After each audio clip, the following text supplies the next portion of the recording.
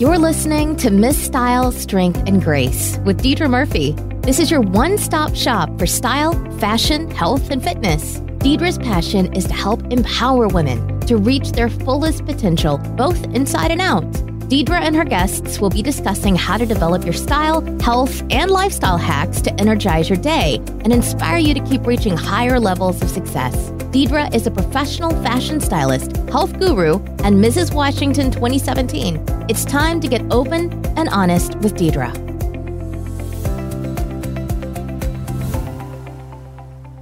Well, hello and welcome. I'm excited to have you here today. Today, we are talking about thankfulness. As we're entering the season of giving and all things that relate to the holidays, I wanted to take a moment and talk about one of my morning routines and why it just helps me get into a good mental state. And recently, I was doing some of my morning reflection and meditation time, and I realized how thankful I am for the bad in life. Lately, we don't really always focus on, the horrible things that have happened to us, but I think it's important to go back and really think about those things and think about how they've shaped you to become who you are. So that's what we are discussing today. So on Monday, I like to do a little Monday in the mirror self-reflection time and really just hone in on what I've been dealing with and or like the weekend and how did I stay on track? Maybe what are some things I can improve upon?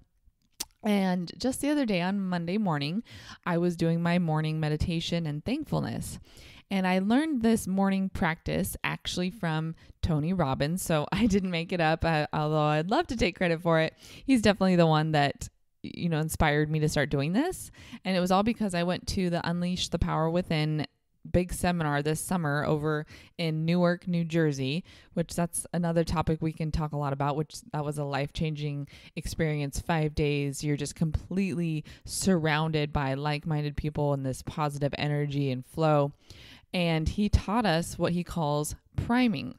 So if you think of priming your day, it helps you get in the right mental state to have your day set up for success. So if you're a makeup guru like myself, you might use primer on your face before you put on foundation. So that way it helps, set the skin for that product that you're going to put on. Same thing with like paint or whatever. You would prime a wall before you would paint it. Well, same thing with this morning ritual. You prime yourself to have your day go as you want. And not that everything goes perfect, but it helps get you in that good, positive mental state so that you can really take on whatever tasks you need to for that entire day and get everything done in a positive mental clarity.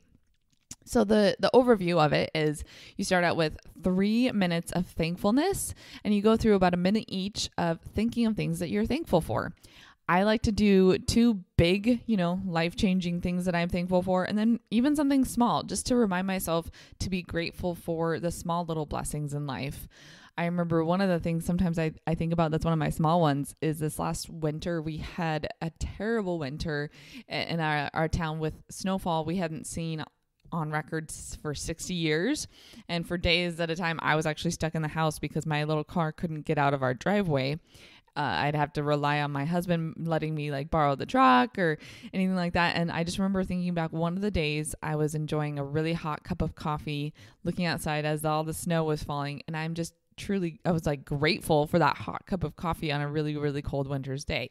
So it could be something small like that to something really big, like I'm really thankful that I won Mrs. Washington back in May. And that's one of the things that I envision. And you put yourself back into that perspective and back into that moment when whatever it was, whether it was like a sporting event, a wedding, a birth of somebody, and you put yourself back in that situation to really bring back those gratitude feelings.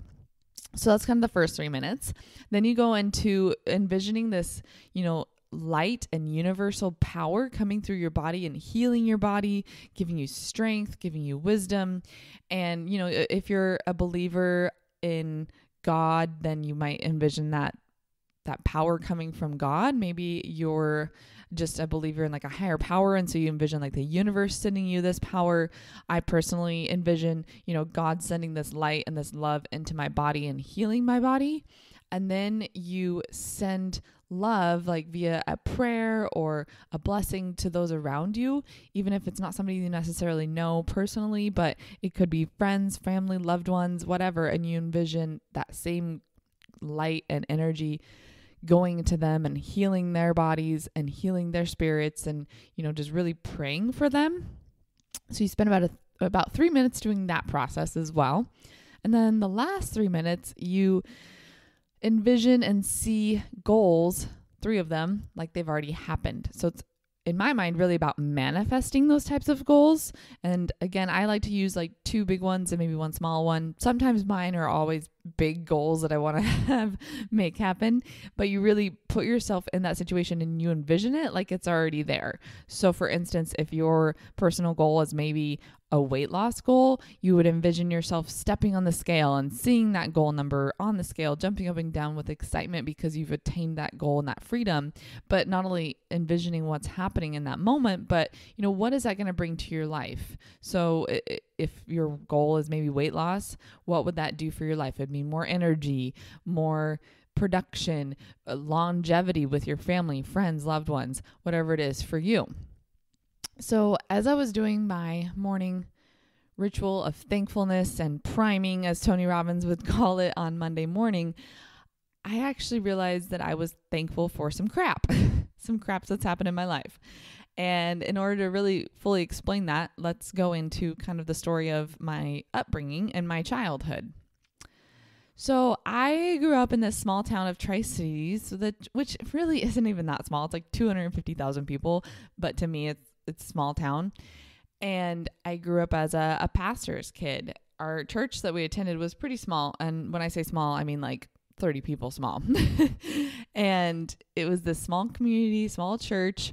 But I grew up in a world where as kids, my brother and I had to put on the appearance of being perfect. So I wasn't allowed to wear certain things around certain people, even though I might be able to wear that outfit, in another setting. So for instance, I was a cheerleader in high school and my parents were okay with that. They let me do cheerleading. I loved it. It was a passion of mine. And I couldn't talk about being a cheerleader to, people from church or even my mom's side of the family because they were uber conservative. Like I wasn't allowed to talk about it because cheerleaders wore short skirts. Oh my goodness. Their skirts were above their knee. Oh, dear Lord. So I wasn't allowed to talk about those things and like share that piece of my world with, people from our church or family members. And we always had to put on this, like I said, this air of being perfect.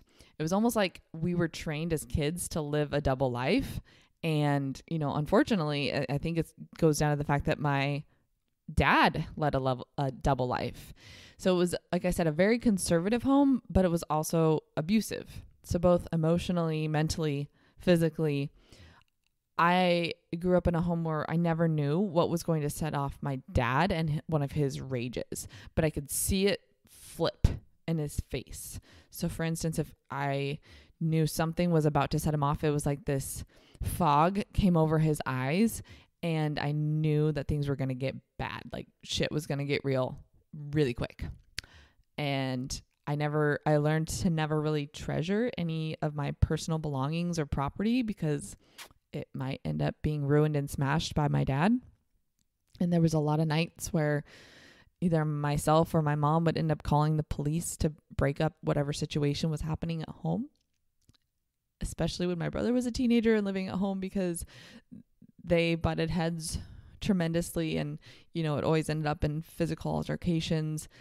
And I was scared. I was 5 years younger than my brother. Still am 5 years younger than him. And, as a little kid, I would find the phone and dial 911 just to help break up the situation. And, there was numerous times where I ended up with bruises myself. And I remember one time like changing in the locker room in PE in middle school and having to go into the stall for the girls' room to change clothes because I was embarrassed about a giant bruise on my hip.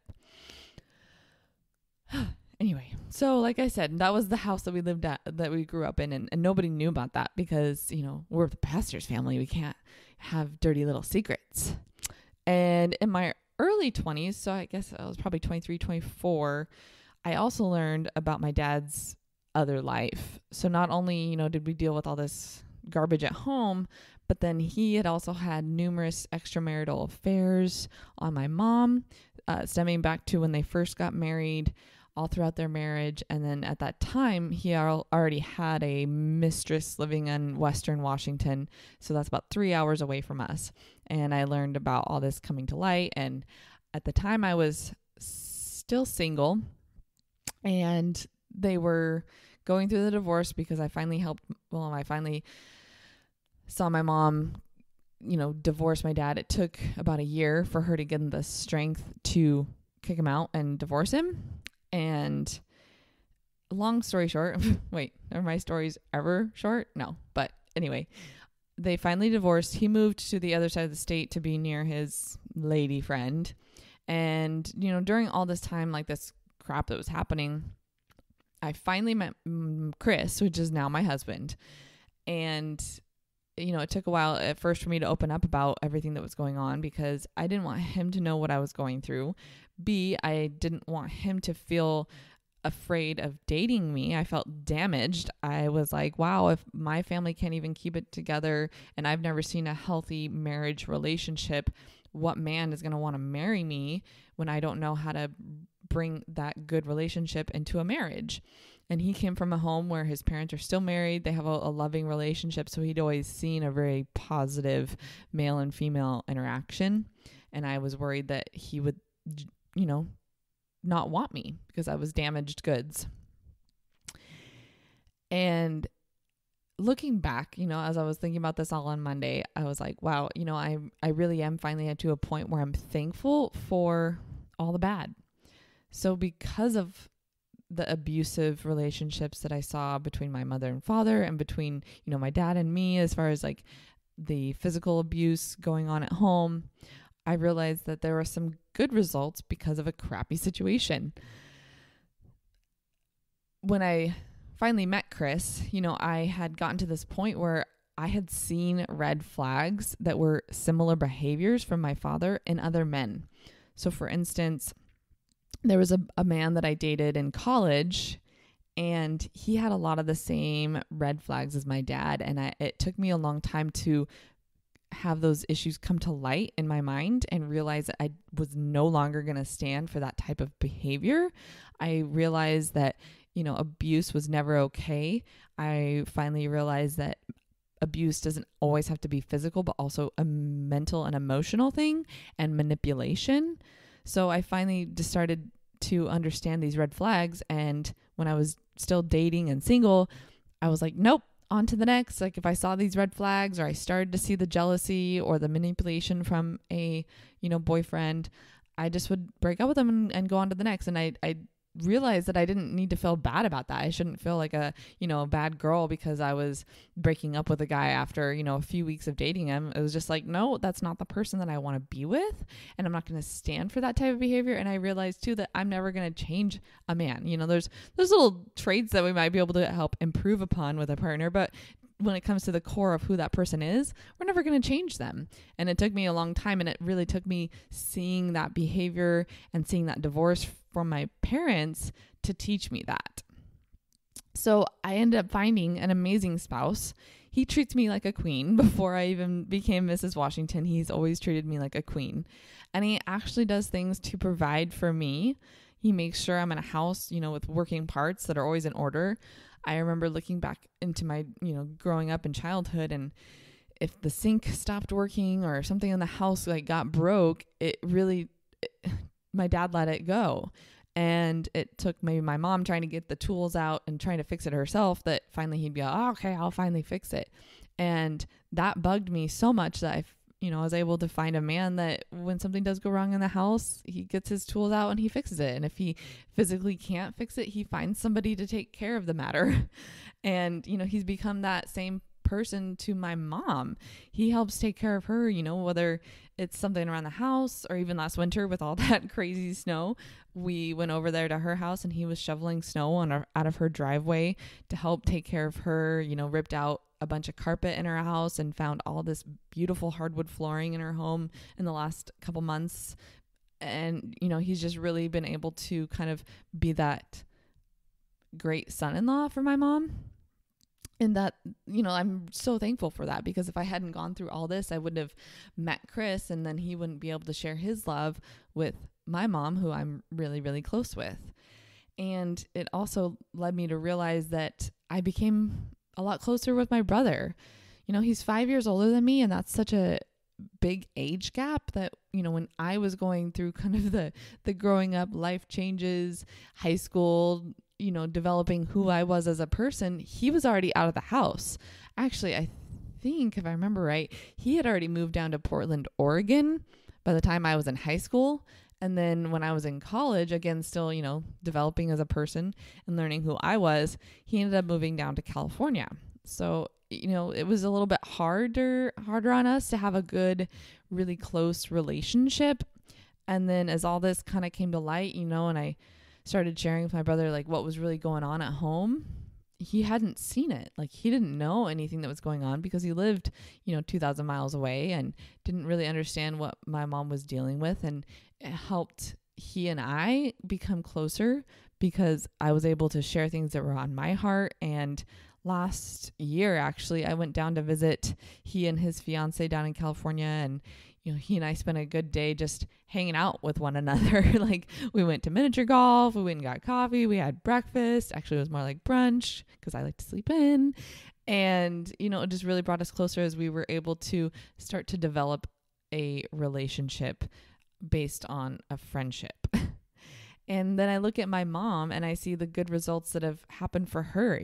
She's no longer dependent on an abusive man, and she's become independent.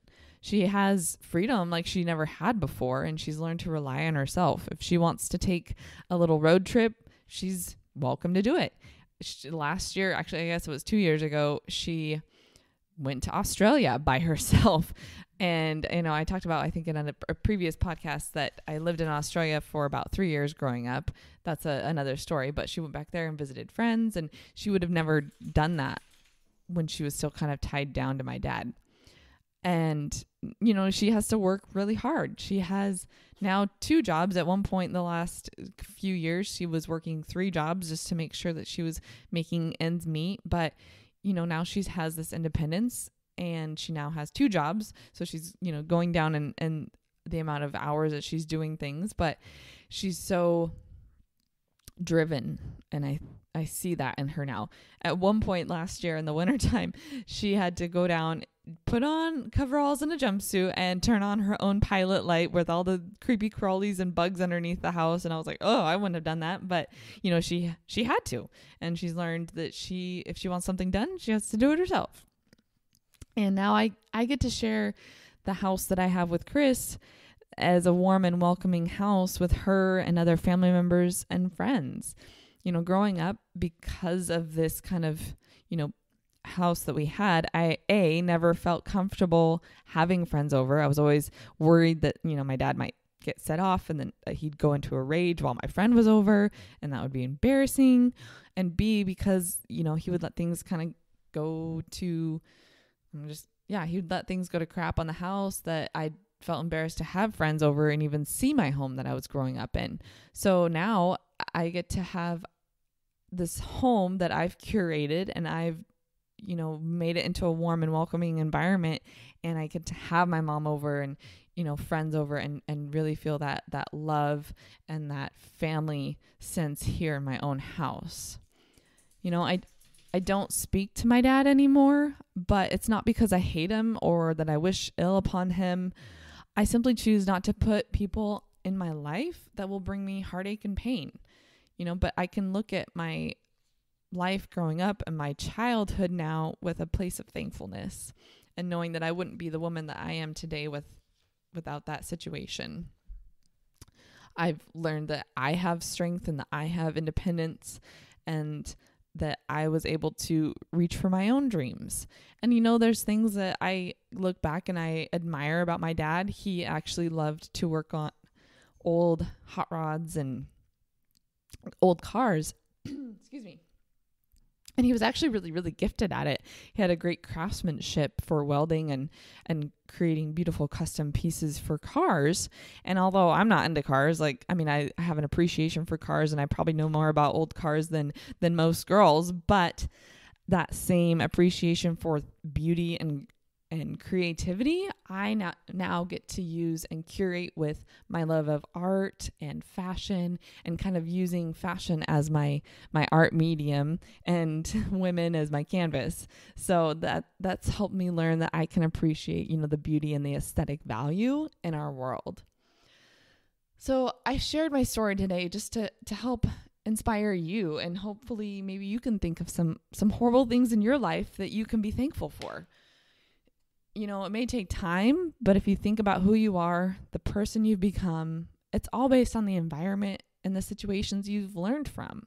So I encourage you to start to be grateful for at least one negative life circumstance. Maybe even you can start a morning ritual like the priming and the meditation for a time of reflection. You'll be able to start your day in an attitude of gratitude, especially as we enter the holiday seasons when, so much focus is on commercialism and greed. And that's all I have for you today. As always, I love you all and have a great day. Hey ladies, thanks for listening, and we hope you enjoyed today's episode. To help empower more women, please be a doll and rate, review, and subscribe to this podcast. For show notes and other free resources we mentioned today, go to stylebydeidra.com.